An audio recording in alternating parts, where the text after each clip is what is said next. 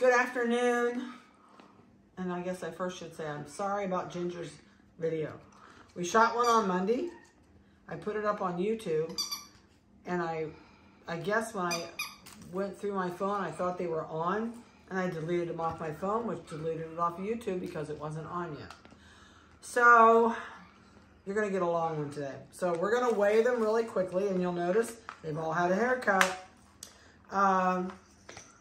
And I want you to look at this one. Look at the speckles on this puppy. This is crazy. I have never seen a Merle speckle out this much. Usually these big patches like on her hip are big everywhere. She's like mega speckles. I love this speckling. I wish I had more of them like that speckled. I know I see you.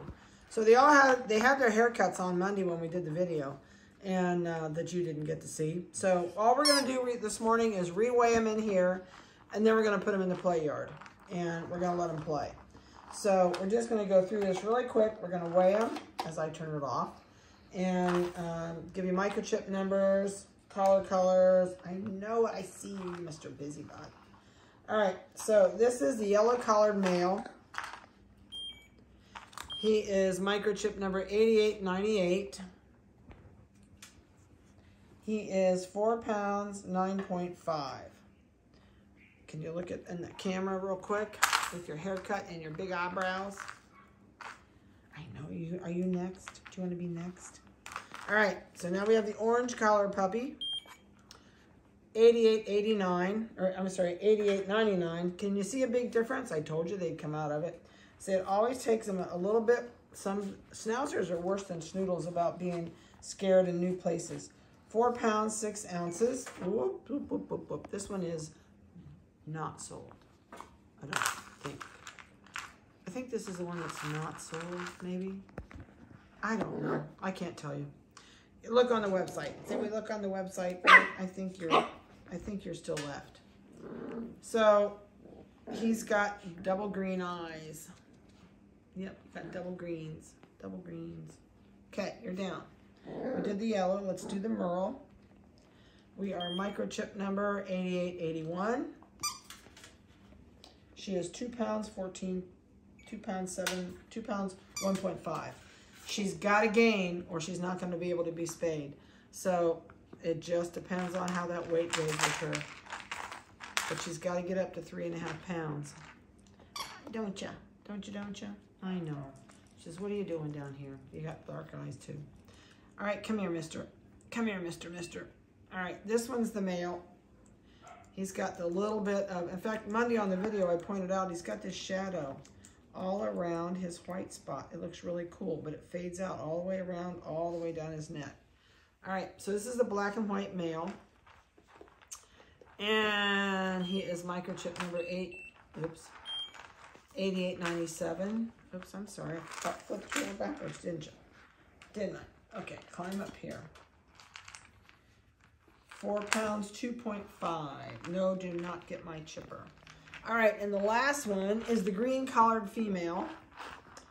And her microchip number is 8900. I'm gonna put this up here because they're gonna wanna chew it. No. No, you can't. I know, they're all helping us too much. Get out of here. Get out of here. I'm gonna put you on this way because you don't wanna get on this scale. All right, nope, don't help. 3 pounds 3 pounds 12 ounces. All right, so let's take you here. You come down here and let me sit. You're about jumping on my hands all together. So there you can see your face if he leaves her alone. All right, so I'm going to get up and Vanessa's going to put it over here in the playpen, and I'm going to grab them a couple at a time. Guess I can do 3 if I don't step on the pin. And we're going to turn them loose in the play yard.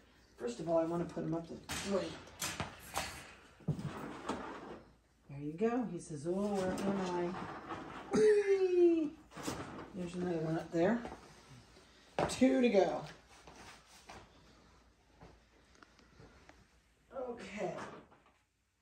I hope you're nice and not doing butt shot when I do this. Nope.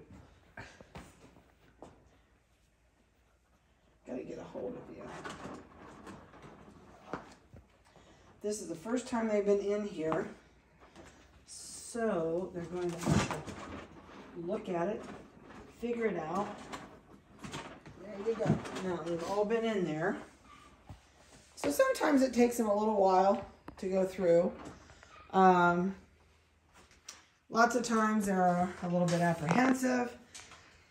Not quite sure what to do, but they'll get over it. And we're going to leave them down here and let them play for a while. I'm going to get you back on the screen here in a second. I'm trying to move around and get this opened up farther. Okay. I'm done trying to make you dizzy. It didn't gonna matter if we just set it over on the edge. I didn't have it hooked together, but this group isn't rowdy and won't tear it apart. If you want to go and work on those books and put some more of those papers, I want to get those books out of there if we can.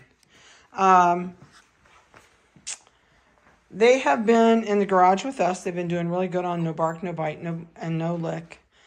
They are inquisitive. This is a first time they've seen any of this. So they're like, I'm not sure. That was a babble ball. Oh, okay. Yeah, Vanessa just gave me the mop. Oh, they're going to even maybe look at the tunnel. Maybe they're trying to scratch their collars. Oh, this one says, where are we going?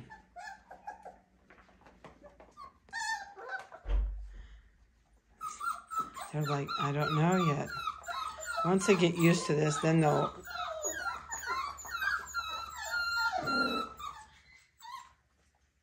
They're just not quite sure.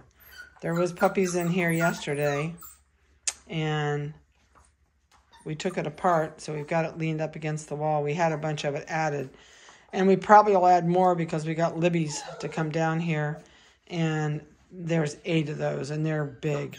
They were supposed to go home this last week, but their vet appointment's been changed to the 16th. There goes that stupid babble ball. So there's a bunch of them yet to come down here, and we're going to weigh them and probably bring them down tomorrow maybe. They're going, we're not sure we want to play or not. No, we're not sure. They did really good with their haircuts. Nobody was difficult.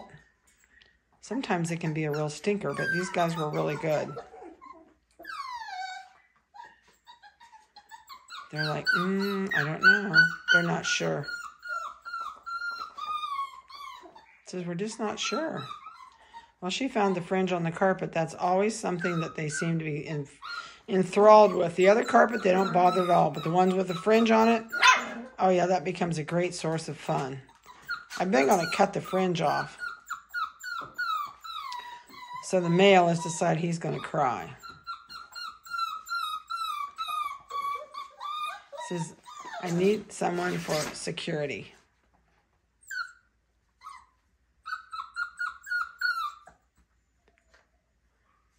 I'm waiting on one of them to see who's a brave one. Come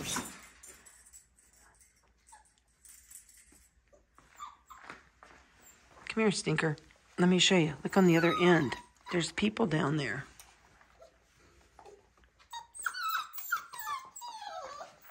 There's one down there looking at the other end. I don't know if he's going to... Nope, he came out. There, you go in. See what you think. He says, oh, coming out. They'll do it on their own. Takes them a little while sometimes, but they'll do it. I really thought they were playing like crazy people when we were upstairs, and I really thought if we put them down here in the play yard that they would play. So I'm going to stand a little bit farther away from them, a different angle, and see what they do. They look super cute with their haircuts. They really do.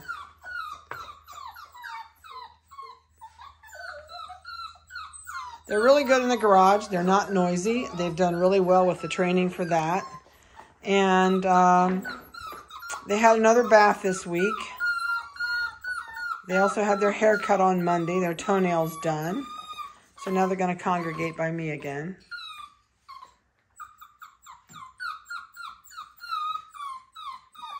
I need to bring him down here with a couple others that like to play over the ramp and teach him how to use the ramp. He said, oh, I found out that spins.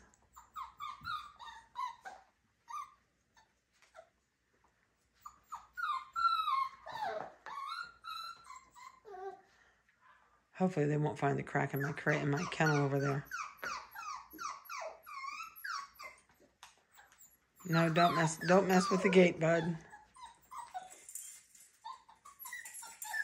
This one found the rattle ball.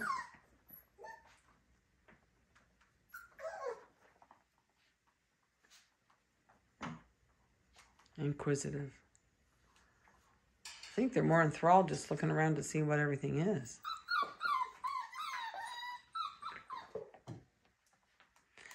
One thing about these guys, too, that I had on your other video that I deleted. So their ears are really fuzzy.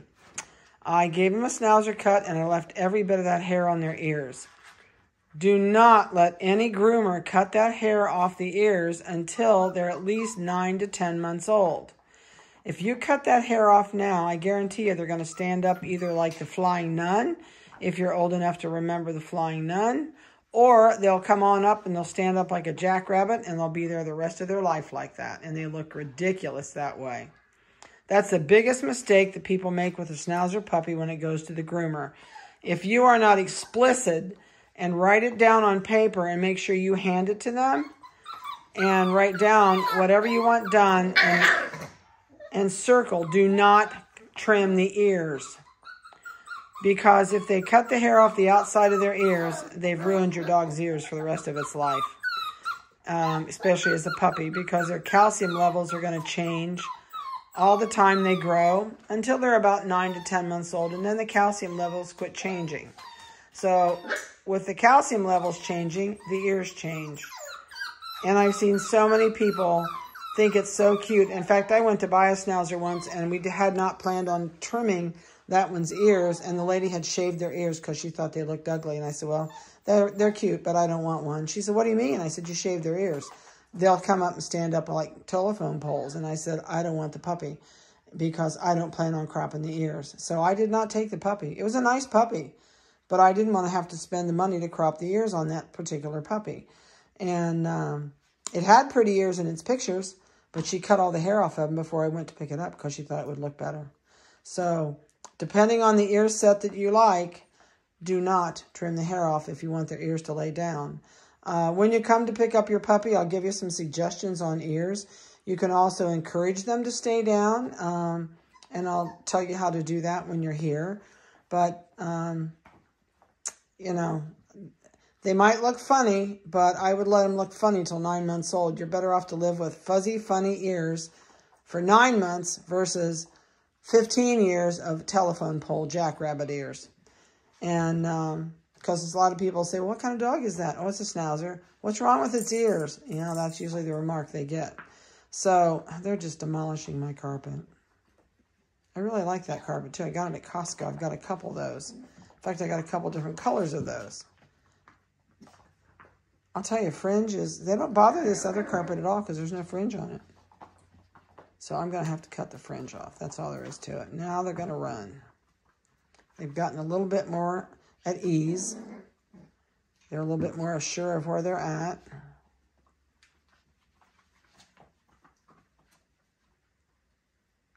They're just not sure what to get into. More fringe. Yeah, more fringe. They're so bad.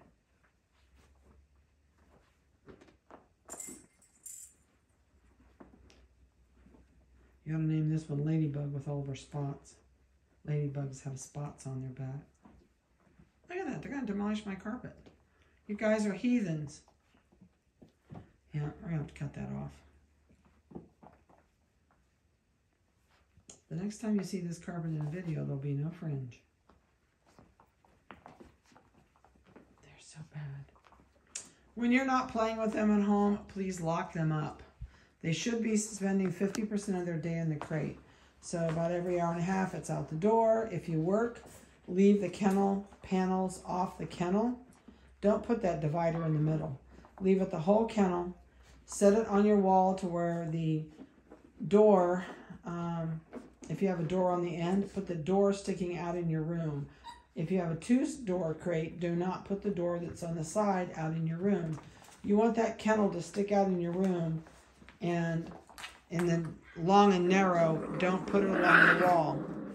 And the reason I tell you that is because they have trained themselves, which is a Mother Nature thing, to go up to the back of their kennel and go to the potty if they have to potty. They're not going to hold this for you for the first couple weeks. They might go all night, but they will not hold it during the day in the crate.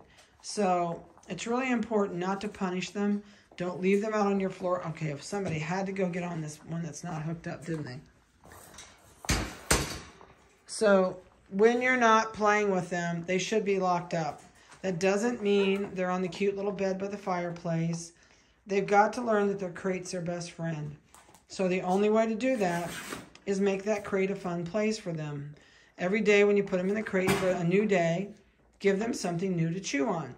It could be a new bone, a bully stick. I'm not a great fan of Kongs because most people don't realize they black mold on the inside. So if you get a bottle brush and you clean them out every week, it's not so bad. But I have seen some of the most disgusting, gross Kongs in the whole world. And I really think they ought to supply a brush with them when they sell them because they got to be cleaned on the inside from all the saliva where it molds. But a lot of people put a cracker in there, something that they have to really hunt for to get to. And bully sticks are great. Bones are great. Don't be afraid of a rib bone. Don't cook it. Make sure you give it to them raw, and they'll spend half their day chewing on that bone. It's good for them. It's good for their teeth. It's got calcium in it. If it's, when they're older, they'll eat the whole rib bone. So long as it's all natural and it's raw, you're fine.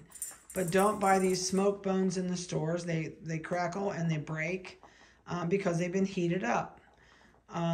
Bully sticks are not a bone. It's a giant piece of gristle that they cut in sections. And if you're a Costco shopper, check out Costco's bully sticks. They're usually a really good price. There's 12 in a bag. You can cut them apart and make 24, which is a good buy because half of that 12-inch bully stick will last that puppy for a week or two. And pig ears are good. They're used to pig ears while they're here. Let's see what else are they. They're also used to baby carrots. I think somebody's coming through. Who's coming through? Ta-da! Yellow collar.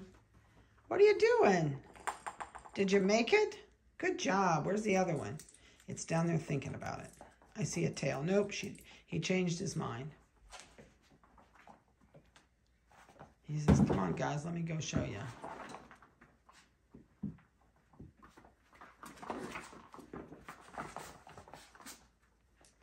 I thought he'd go back down through and show them. Sometimes they'll go and when they learn a new thing to do, they'll run down through there and show the next one what to do. It's kind of like monkey see, monkey do.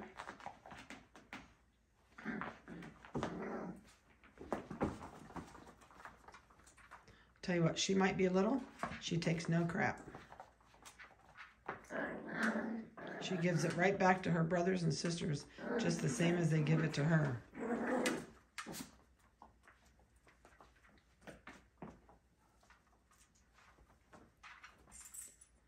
So when you get these guys home, just remember it takes them about 3 weeks to adjust to a new situation.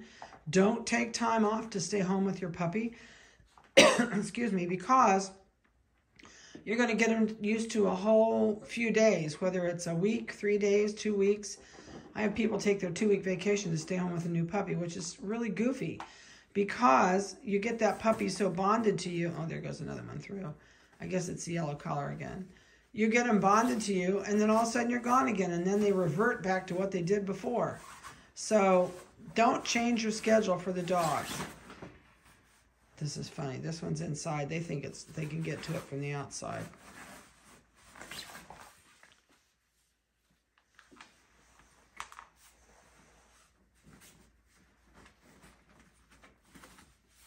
So he says, surprise, I'm not in there anymore. That's so funny. Usually one discovers it, then they all start discovering it. He said, oh, is there somebody in there? Can I go through?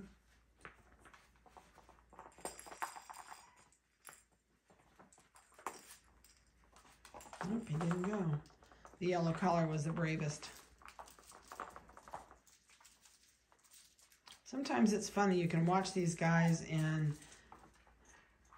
sometimes the one that does everything first is usually the one that's the most outgoing in here, but that didn't count his one little time, the 2 times through the thing. Oh, this one's chewing on the tunnel.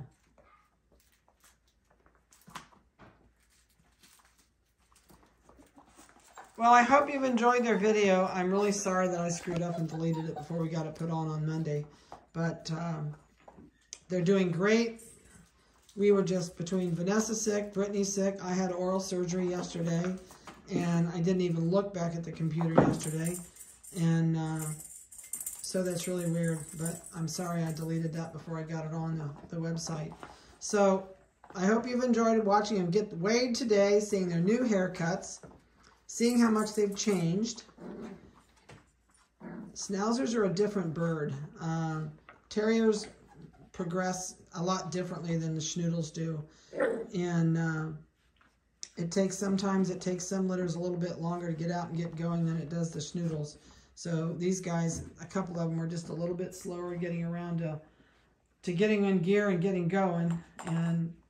But believe me, they're going now. It's crazy. I thought maybe he'd turn around and go down through there, but he hasn't. All right, I'm going to get out of here and go get this loaded up for the internet for you. And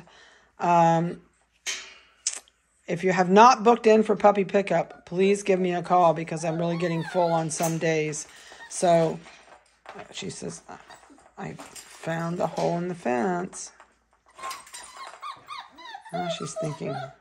She looks down that tunnel and so like, I don't know. Yep, there she goes. She's going to go all the way through. I think she's going to come out the other end. Nope, she came back. She made it 3/4 the way down there and turned around and came back. I thought that was going to go look where she went. All right, guys, have a good one, and we'll talk to you later.